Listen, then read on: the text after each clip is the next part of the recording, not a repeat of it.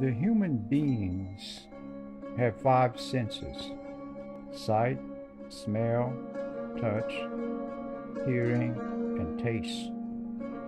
And with these five senses, they're able to accumulate information and use it to their benefit. That's thinking. Now, there are many concepts by which the human operate under. For example, if they operate, they are learning to breathe, eat, exercise, have social interaction, and therefore requires that they pay attention to all the activity they participate in. Following that, if they are to have harmony with others, because they realize there are other people, and as other peoples exist, they must interact with these individuals.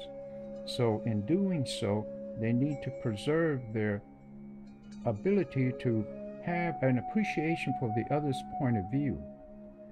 Now, once they get to this level, now they are in a position whereby they should be compassionate to all living animals.